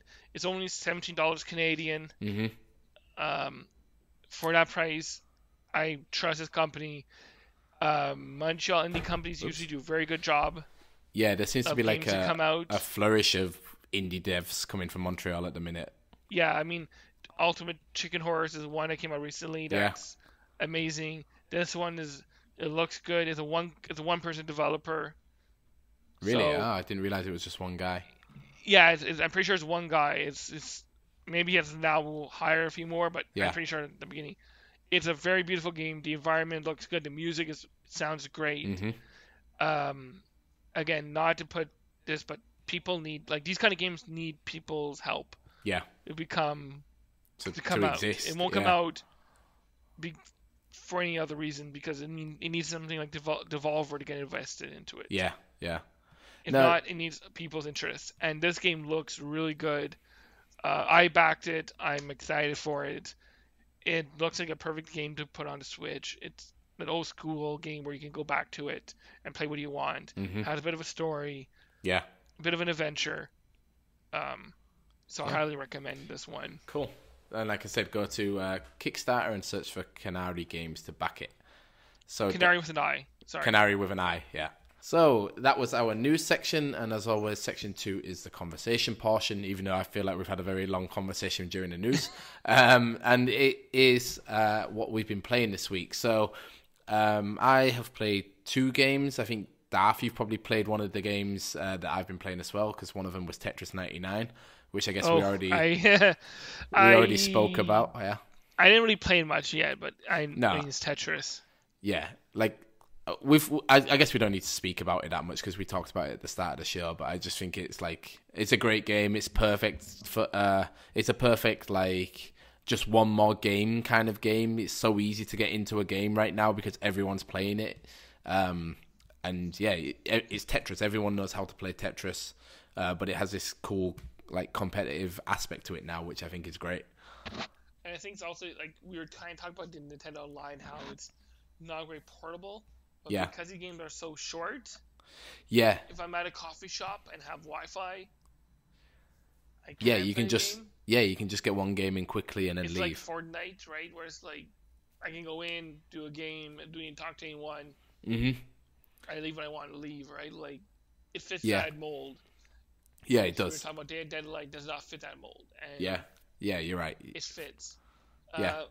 This week, for Switch games I've been playing, it would be, I guess, Wargroove. I'm still on. And what do you think of it? Talked about it before. I've not played it yet because there were so many games that have come out the last 2 weeks, and I actually luckily I got review codes for everything I wanted apart from Wargroove. Wargroove was the only one I couldn't get, so I've been kind of trying to dig my way through all the backlog I've had in February. But tell me about Wargroove. What do you think about it? I think it's a phenomenal game. Yeah. It adds less stress of say the Fire Emblem games. Mm-hmm. Because you don't really care as much of losing a unit. Yeah, is it permadeath or? So so how the game works is you have one captain. Okay. You have in most games you have your leader. If you lose your leader, you lose that scrimmage. Okay. You can either win by defeating the leader, or if they have a building that's their stronghold. Okay. And you defeat that building, you win. Okay, right. So there's 2 ways of winning usually in the games I'm not that far, so the ones I played, that's how you win. Right. You have barracks in the game which you can create more units. Mm-hmm. And the biggest twist from this game, from let's say Advanced Wars, which I would say is the closest. Yeah, I think it's a spiritual successor, exactly. Right? You have a critical hit system. Okay. So for each unit, for example, if you have spearmen, if you have 2 spearmen next to each other, they can critically hit the other player. Right. If you have an archer, if you don't move, that turn you have a critical hit. Your swordsmen critically hit if they're next to your captain. Right. Okay. So it's all about placement of exactly. The and soldiers. Your captain's the most powerful one. You can capture buildings, and the cool thing about the buildings is they have a health bar. Yeah. And if your unit is weak, you can gain health from your buildings. Right. Okay. So the building loses, let's say, half their health, but you gain it. Right. So it's a cool way of I'm a bit weak. Let me reinforce this turn. to become more stronger in the battle. Yeah. It's just a very good game that you can play solo, have a campaign, and also if you want to play multiplayer, you can create your own levels. It fits I've seen well some really cool ones online of people creating like advanced war levels. Exactly. It's a very awesome Switch game because, as we were talking about early in this podcast, it has multi-facets to it. Yeah. That work perfectly well with the Switch. And you can play wherever you want. One thing I've kind of been thinking, like as I've been seeing a lot of it on Twitter, is like, how would you describe the combat? Would you describe it more as like it's like a turn-based like RPG, like along like Final Fantasy VII kind of, like where you're scrolling through a menu and choosing your moves to make, or is it more like Banner Saga, like where because you're saying about the troops need to be positioned in a certain way to have a critical hit chance? It's pure tactics. Okay. If you've played any kind of Fire Emblem Tactics, Final Fantasy Tactics or Fire Emblem games, purely like that. Okay. I'm not moving this turn. I'm going to attack this player. I click on the player attack. Yeah. For nurture, that's a critical hit. Okay. It's purely tactics. Units don't have other powers. There's one attack. Right. Depending on what you do, where you are positioned that turn. Yeah. That affects give you a critical damage. Okay. But it's purely like if you like tactics games, either Final Fantasy Tactics or Advanced Wars or Fire Emblem, this is a game for you. It's and have you found it difficult to play? Like there's some difficult levels game? For sure. Yeah. Different twists. There's a story behind it, so the campaign will have stories. It's like you may be leaving your city, so that story is you're trying to take your citizens out of the city. Okay. So they have like carts. You have to bring to the cart, bring citizens, bring them out. You're trying to protect them from the invading force. Mm-hmm. There's different. There's a few different countries with different. There's abilities. I think. Yeah, the units are very similar. Mm-hmm. So you understand what's going on. There's no learning curve if you're using different country. You know what the units are, but the captain's been more unique. Okay, cool. So it's a very fun game. Again, perfect for the only problem I find is that some of the games last a bit too long, and there's no save points. Okay. So if you know you're losing the game, you're like, well, I need to go back to the beginning. Okay. And I think I've read a lot of reviews of like this problem, and it's not a big one. It just made me a bit more frustrating. The AI are pretty good. Okay. They're not dummies. Right. And you kind of know maybe 3/4 of the way through if you're going to win it or lose it. Mm-hmm. And then if you have to play last quarter out just because you need to end the game to restart. Yeah, I guess that's frustrating. You feel like you're wasting your time if you're fighting a losing battle. And there's no save point. I mean, again, save point is a bit of a cop-out because you're going to save constantly. Yeah. But it does. You get a bit frustrating when you're like, well, I know I lost. I put more than 40 minutes into it. Yeah, that is a long time. Yeah, especially if you lose and have to do it again. Yeah, so I think that's the only downside to it. Okay. Again, there's so many good games like this on the Switch right now with this, and with why am I forgetting the name? With what? Tiny Metal? No. Sorry, it's like the guys who made Bleeping Hell, the mech one against the bugs. Oh, Into the Breach. Yes, thank you. The FTL guys, or whatever. Yes, exactly. FTL. That's what I'm talking about. Yeah. Very much similar because they have similar mechanics of you moving, attacking. Yeah. It fits that idea. Just a bit more, maybe more expansive. Bit bigger worlds. Yeah. Because I think a bit more of a story maybe Into the Breach is 9x9. Or 12x12 maps. This is way bigger. Okay. But it has the same idea of you just choosing where to attack. Cool. So it's a very good game. Like I said, it's a game that I've been wanting to play. I just haven't had time to play it because I had so much more to play. Well, it's a very meaty. It's a very meaty indie game. Yeah, and that's it. And I feel like it's a game you kind of have to dedicate a lot of time to like learn it and get good at it. And like you say, if there is like a consequence of you playing like a battle for 40 minutes and then losing, like I guess you want to make sure, okay, I'm winning every battle. Yeah, I mean there's some battles are long because you have a barracks and you're constantly making units. Mm-hmm. you have to figure out how much money you get and what Unity makes is what they're making. So it gets a bit long in terms of like processing the whole battle. Yeah. Yeah, it's a game, like, I'm definitely going to pick it up. Like, I just want to say I've been playing this week Evoland, the Legendary Edition. I've heard of Evoland, but... It's good. Like, it's a bundle. It's a bundle. The code was supplied to me by the developer, so the people that are listening should take my opinions with a grain of salt. But yeah, it's a bundle of Evoland 1 and 2. Evoland 1 is... kind of feels like it's just like a proof of concept game where the devs had an idea like, oh, wouldn't it be cool if we have a game where you kind of travel through video game history? So like at the start of the game, you start off and you're playing in like the graphics are just like Game Boy kind of graphics, so like the evolution where it's like is green of the graphics, I guess. Exactly. Yeah. Well, it's of everything. So you start off and it's just your little sprite. And there's 2 chests, and basically all you can do is move left or right. So you move to the first chest, and it unlocks like visual scrolling. So then the screen gets bigger, and it's like now it's like a square screen from the Game Boy. And then you walk to the next chest, and it's like, oh, you unlock like music, and it's like these old kind of like retro kind of chip music playing. And then as you kind of progress through the game, and the idea is you're basically just looking for chests to unlock these new parts of the game. And it's like you go from like Game Boy into like 8-bit graphics, and then you go to 16-bit, and then you go to like... And it's like literally every aspect of the game is it's like an unlockable. So it's even like menus get unlocked, like inventories get unlocked. Like pretty much any video game staple is kind of... You have to find it in the game to unlock it, to access it. Like, you pretty much play through, like, it's really short. Like, I beat it in 2 hours, and that's why I kind of feel like it's a bit of a proof of concept. Like, it's like, oh, okay. It kind of feels a bit like a student game. Like, oh, this is a cool idea we had. Let's make it into, like, a thing to show someone. But, yeah, like, I think it's really unique. Like, it's the story kind of is like a Final Fantasy story, but it's, like, just condensed down to these two hours where...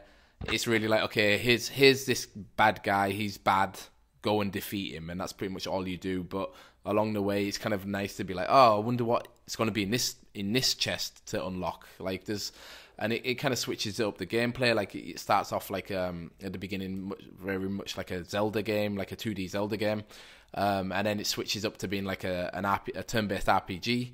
So it's like very like Final Fantasy VII. Like inspired, and then there's a bit where it turns into like Diablo, like an action RPG, and you're like just beating up waves and waves of enemies. Like it's cool. Like it has a lot of charm. It's very surprising, and it was quite short, which I liked, but it does kind of feel very bare bones in a way, because it is really just about this one core like gimmick. Like it's just a gimmick. Like the gimmick is you're unlocking slowly. You know, the video game history or video game mechanics. I mean, yeah, it sounds interesting, and I think being 2 hours is a perfect fit. Yeah. And because you get both of them in this bundle, it makes sense. Yeah. Because you won't be able to sell much for one, because I'm pretty sure it's probably an older game. Like, I think 2012 it came out. And it sounds very much like, oh, let's start with a Mario game. You're going to get something that's bad. Bowser. Like there is a story, but it is really just like you're a male protagonist, you meet like a female protagonist, you travel together and find out that basically the world is ending or is corrupt, and this guy is the cause of that corruption, so you have to go and defeat him, and then once you defeat him, that's the end of the game. Exactly. So it'd be cool to see what they do with the second one. Well, this is what I want to talk about, because I started playing the second one. And like it actually feels like its own game. Like they were like, okay, I think Evoland, the original one, did quite well, so they must have got some funds and like, okay, we can actually make the game that we want to make now. And it's it has a much more fleshed out story where like a group of friends are basically transported through time. So you're playing on the same map, but in different periods of time, and the way they kind of represent time changing is through the graphical style. So the present time is like 16-bit, the past is 8-bit, and the future is like HD graphics. So it's kind of like really cool to kind of wander around the same areas and see how, like, because most of the game is based in like a city, and it's cool to see how the city kind of looks in HD, and then back in 16-bit, and then back in 8-bit. Which I think is really cool. But again, like, I feel like it's lost a little bit of its charm though, because it's called Evoland, and you expect it to still have like this mechanic of like, okay, you're seeing like the evolution of gaming, and I guess you are with the art style changing. But to me right now, it just feels like like any generic RPG, like, you know, any kind of indie RPG that is on the Switch eShop. It's like, yeah, you know, it's just, it has like an interesting story, and I'm enjoying it, and it looks nice, but I'm like, it doesn't feel like what Evoland should feel after playing the first game and then playing this one straight after. Like, every time I'm in a chest, I'm like, oh, what am I going to unlock? But it is just like, oh, well, here's like an item. Like, there's no kind of actual gimmick. There's no gimmick. Like, the thing that made the first game really successful has gone now, which I kind of feel is a little bit sad, because it would have been nice to have like a more fleshed out story, a more fleshed out game, but still have like this gimmick. But the thing is like, it's actually surprisingly really long. Like, I thought it was only going to be about 5 hours long, and I'm at 5 hours now. And I googled like how long to beat it on howlongtobeat.com, and they said it's like an 18-hour long game. So, you know, it might open up a bit more and add a few more, like bring back some of the gimmick. But right now, I kind of feel like, you know, yeah, it feels like, it doesn't feel like it's an Evoland game. It just feels like here's a generic RPG game. Which is kind of weird, because I'm on pretty much every console and phone possible. Yeah. So being that long seems a bit weird for, let's say, like an Android or iPhone. Yeah, like it's a lot. Like it's. I don't know how, like, exactly how long to beat it is not always precise, but if it's saying 18 hours, like, it's going to be at least 15 hours to play through. So it's a long game, like, and I am enjoying it. I just, like I said, it just feels a bit too generic, really. Whereas the other one felt so unique, but was kind of missing the game part of it. Whereas this now feels like a game that's missing the unique part of it, if you know what I mean. Yeah, you're just losing its identity. Yeah, exactly. The first one lost. You're right. It was short. It was here's a prototype. And the second was, here's a story, but we lost what made the first one popular. And what do you want exactly. from it? What made it special? Because there's so many games like it. Why? Yeah, exactly. That's it. Yeah. So yeah, I'm excited to find out more, and like I want to beat it and review it. Like, overall, I think the like bundle is good, like with 1 and 2, especially if 2 does last 15 hours. I think the asking price is $14.99 for the bundle. So I'm like, yeah, you know, if I get 15 hours out of Evoland 2 and 2 hours out of the first game, like, I think it's worth it. Like, I don't always necessarily add an hourly rate to if a game is good or not, or if a game's worth buying it. But, you know, if both games were only 2 hours long, I'd be like, well, you know, $15 is maybe a bit too expensive. Yeah, for sure. I mean, again, it depends on what comes in the game. But if the first one's very much more like a prototype, you don't really want to invest like too much in that one. No. It's like, I remember I played Evoland, the first one, way back on Steam. Like, I think I got it on a Steam sale for like £2 or something, and that kind of feels like, okay, maybe that's how much it should be retailing for if it was standalone. But in this bundle, they get away with charging a bit more with the second game, which is a bit more substantial. I think it came out last year. Oh no, it came out in 2015 originally. Yeah, so it's 4 years old, so it's also getting on. Like, I don't know. Like, I think it's cool that they brought it to Switch. Like, I guess they're working on the next title, and bringing stuff over to Switch is just like, I guess, like cash in the bank right now. So, hopefully if you buy it and enjoy it, and it helps them make whatever they want to make next. Yeah, because it shows them people are interested in it, right?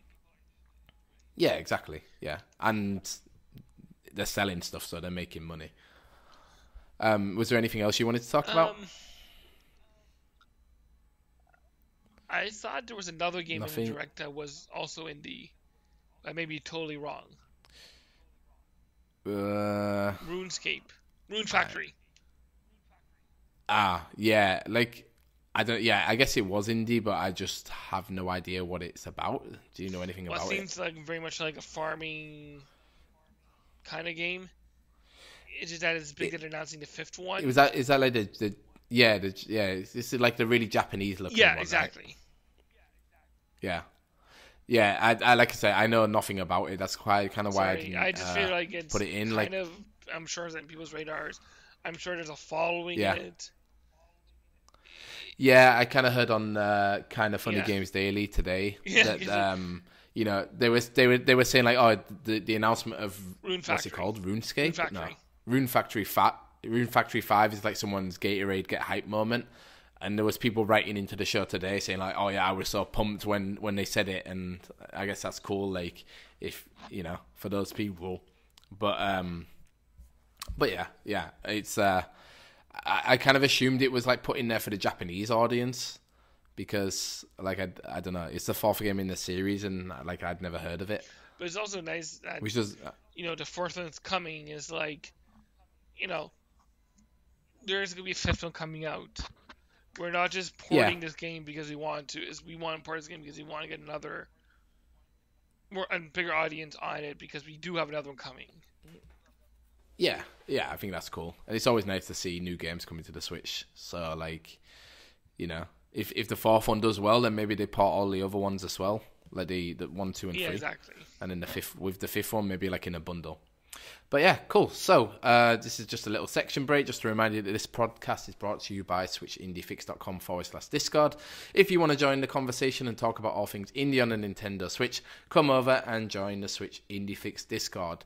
Which actually brings us to our final section for today, which is our questions section.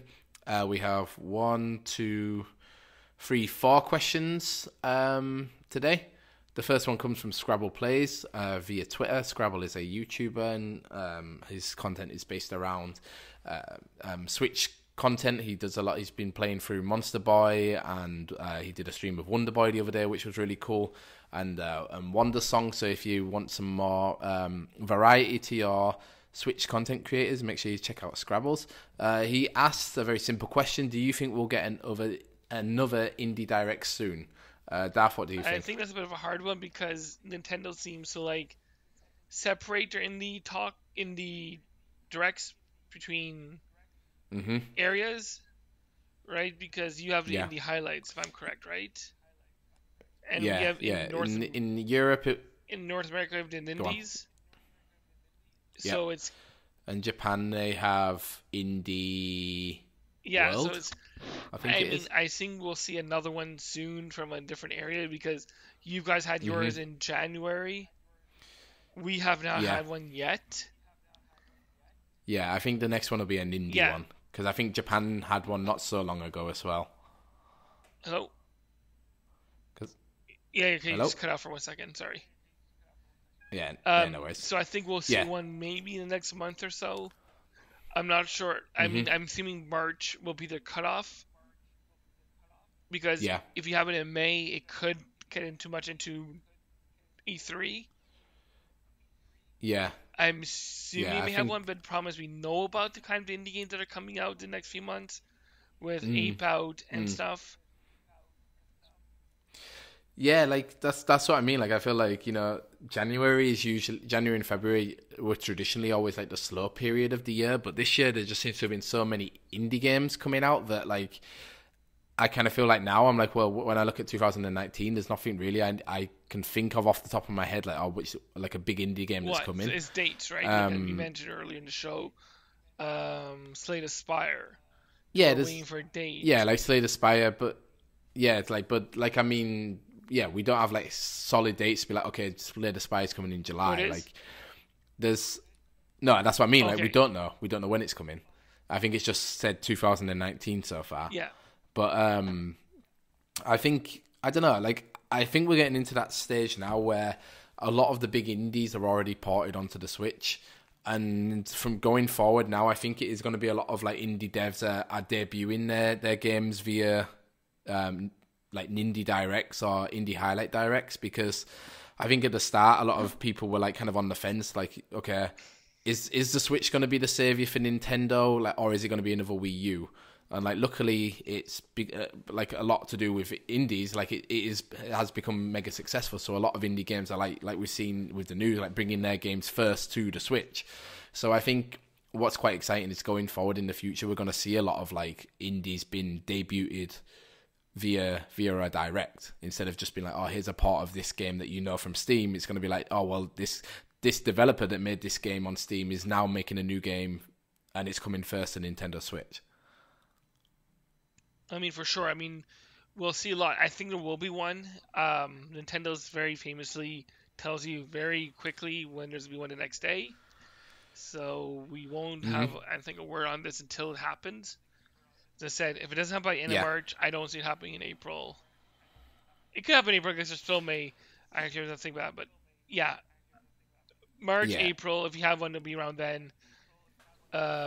To kind of say, hey, look, these are the big games coming up, because I think they have it around GDC, if I'm correct. I think last year was GDC. The event. So yeah, I expect around March, because that's when GDC hits. Yeah, because I feel like this year May is going to be like a Pokemon one. Oh yeah, well, I can see it happening earlier, because I know Treehouse is doing stuff. Oh really? Okay. Around Pokemon Day in the end of February. Yeah. On Pokemon Day, end of February, beginning of March, there's stuff going on there. GDC, I think last year is when they had their first Indie Direct of last year. So I see around the GDC period we'll get an Indie Direct, because I think that they have the mega booth there of all the indie games, and Nintendo wants to highlight their game. I think that's when Bomber Chicken was announced and stuff last year. So I figured that's when we'll hear one. Cool. Yeah, I agree. I think we'll definitely get one before E3. So the next question comes from Jamie, and he says, February has been a busy month for indie games on the Switch. What's been the best indie game you've played so far? Mine's been Wargroove. Do you agree? For yours, Wargroove's been your favourite game of February? So far, I mean, there's still one game in February I'm waiting for, which is Ape Out. And it's still in February. Yeah, that's it. Wargroove, I think, and Deltarune as well. Promoted, and again, because of Advance Wars, everyone was excited for it. There was a one game which I've been playing. I think we mentioned the one with multiple different styles. Which one? No, the Evoland. You're playing as one. It's the. Oh man, I can't think of the name now. Sorry. Strikes Again. Thomas. Trevor. Oh yeah. No More Heroes. Yes, that one. Yeah, what's he? Travis that Strikes one Again. of was talked about before it launched. When it launched, it felt like it kind of fell flat. Yeah, I feel like I agree. I feel like there was like a build up to it, and then it kind of released and seemed to be a kind of a bit meh, and then. Since it's not my kind of game. Yeah, not been so a lot. I wasn't really following it. I'm not much into the kind of action-y kind no, of me game. neither, so to be honest. The new Platinum game, I'm like, it's cool, not my thing. Hope it's good, you know. But I think Wargroove it just hits a chord with a lot of old Nintendo fans who've been wanting Fire Emblem to die because they like Advance Wars better. Because they're tired of seeing Fire Emblem characters in Smash. Yeah, well, we know what our next DLC is going to be now with the new Fire Emblem it's going to be Dragon Quest. It's going to be Dragon Quest, 100%. They said too bloody long I think so too, actually. The next one, which was Dragon Quest 11 for me was you do not have to spend 20. It's going to be talking about Fire Emblem. No, it's not. It's going to be talking about Dragon Quest. Because between Dragon Quest Builders and that one. Well, that's it. I'm not getting into it, but it was like this is an old. Between Dragon Quest and Fire Emblem, it was like the majority of the direct. I felt like they could have shaved. Dragon Quest is an old game, right? Like you're adding nice twists to it, but you do not have to go into what the game is. Go into what you're bringing into it. But it's got a story or whatever. And then it was too long. I agree. And then it got me more disinterested into it. Then like, oh cool, it's coming, because I was kind of waiting for it to come to the Switch to play it, and I didn't need a long spiel of why. Yeah, to be honest, the Dragon Quest part of the Direct just kind of convinced me to buy it on PlayStation when it goes on sale. I'm not going to pay full price for this game on Switch. Yes, it's adding 18-bit stuff, but again, I never played the old one, so the retro version of it doesn't really matter to me. But again, yes, yeah, me neither. Like, to be honest, the more content that they're adding to it is kind of putting me off playing it. I'm like, okay, it seems like it's going to be long enough. I don't need to have extra stuff to do in it. But yeah, I think Wargroove for sure at the moment is the biggest February launch on indie game of this month because of the nostalgia it hits. Yeah, A-Plus looks cool and interesting, and I guess, yeah. Mine, to be honest, has been Reverie Sweet Earth Edition. Like, it's a game I played before. It was originally, like, they're actually the devs rein back. They're like kind of funny best friends, and I think I found out about it through like Greg Miller because he originally released it first on the Vita. I played it on Vita whilst I was on holiday and loved it, and then they announced it was coming to the Switch, so I've been kind of following it there, and like it's such like it's quite like a small game, but it's just so fun to play through, and it's just like what you want out of like an action adventure game. Like everything, like it doesn't do anything new, but the stuff it does from the past it does really well, and it looks really great, and like the writing's really good. Like it's really funny. It's basically it's like a Zelda game that looks like Mother 3, but it's set in New Zealand. So like the characters are like really awesome and funny and unique, and it has the like Mother 3 tropes where instead of having a baseball bat, or well, I should say the Mother franchise, instead of having a baseball bat, you have a cricket bat, and it's just like a cool indie game to just sit down with and play on an afternoon and enjoy. Did you play the old Earthbound games? No, I've never played them. I actually just read the first book in the Boss Battle series, which is about Earthbound, which like to be honest, I didn't really enjoy the book that much, but like I'm kind of sold on playing it, so I'm kind of thinking like, okay, if it ever comes to the Switch, like I'm definitely gonna download it and play it. And I've been playing Y2K, a postmodern RPG, which is like also like very heavily influenced by Earthbound, so I kind of feel like I've been getting a lot of like quasi Earthbound games recently, but I've never played the original one. I never really played them, so they don't really interest me as much. They look cool. I have so many games I'm playing right now, they kind of are not that interesting, and there's more games I know on Horizon that I'm interested in. Yeah, sometimes it's hard to justify playing an old game when there's so many good new ones to play. I love indie games. I will take time on them, like the Hollow Knights, the Dead Cells, but there's so many other games that's like this one. There's like, for me, I'm waiting for that Slay the Spire, Super Meat Boy Forever. Yeah. Ape Out. Yeah. That. Yeah, there's a lot to to play. I mean, I'm sure they're good games, and if you like those games, I'm sure people are gonna love them. I'm not taking away. I'm not detracting from these kind of games whatsoever. It's that these kind of RPG small games. I like lore a lot, and I'm going to more emphasis to say that Dragon Ages, the Dark Souls, were heavy in the lore. Yeah. Yeah, it seems to be how games are going now. Like back in the day, it was like storytelling was literally delivered through like in-game dialogue, whereas now it seems to be much more about like the atmosphere and like and just stuff like it passively telling you a story, like instead of it being in your face. Multiple gameplays, right? Like a BioShock. Right, I can play through that game and not care and have fun because it's a bit of a shooter. There's a bit of puzzles and stuff, or I can spend my time finding all the records and listening to it. Right.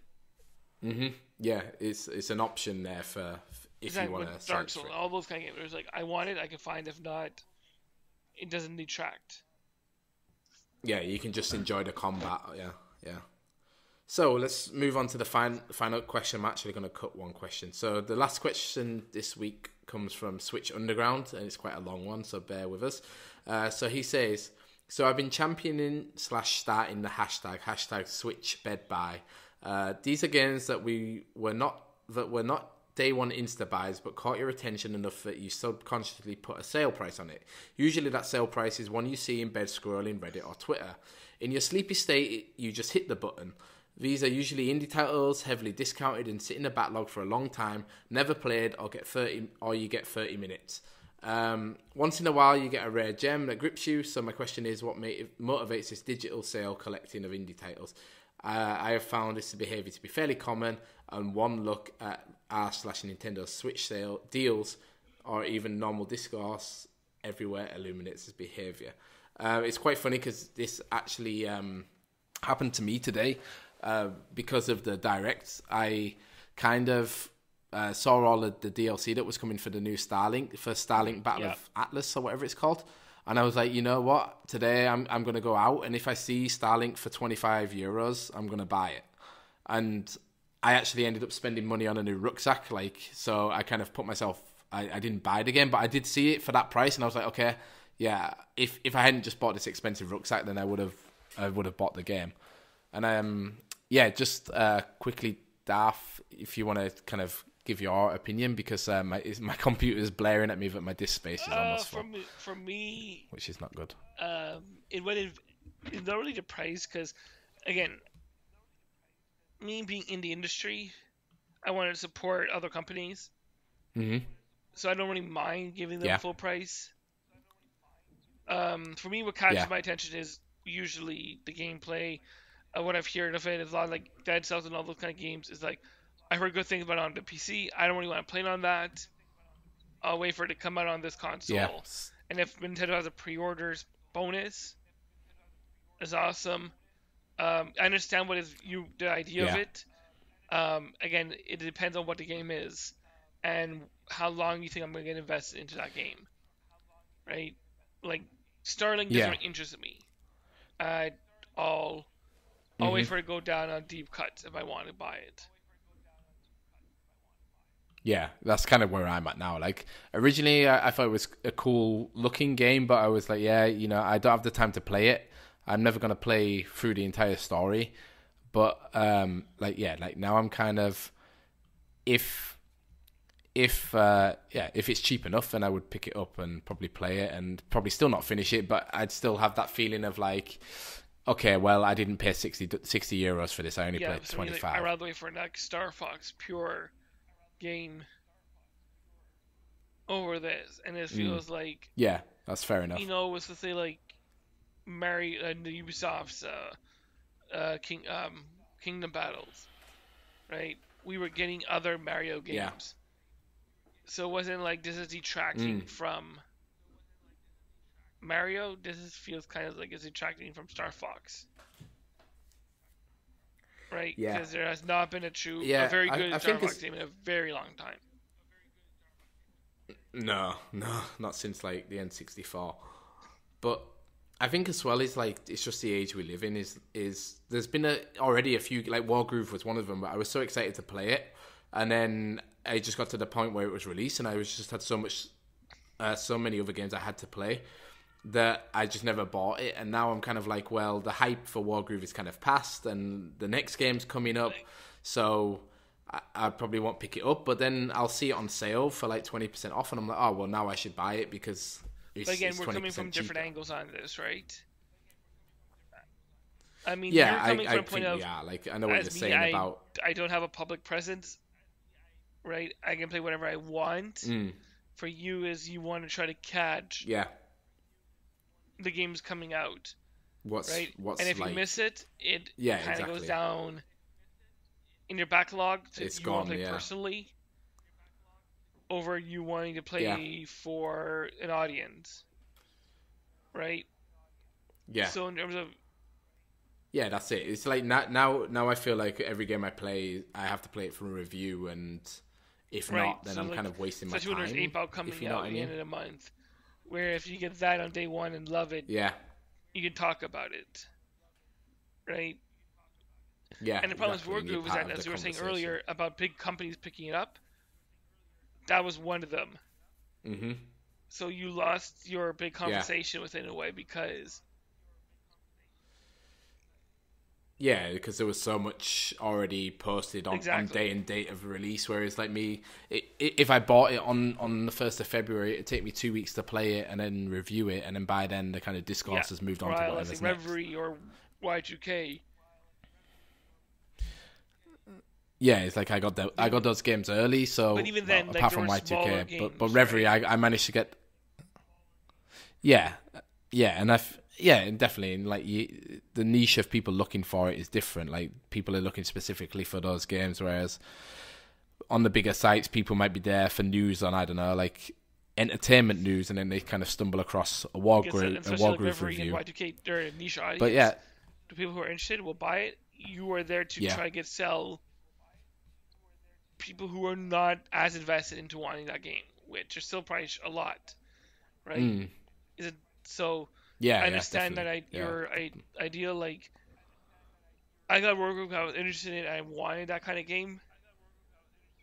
I mean, there's different people play the game for different reasons, which is why games are amazing.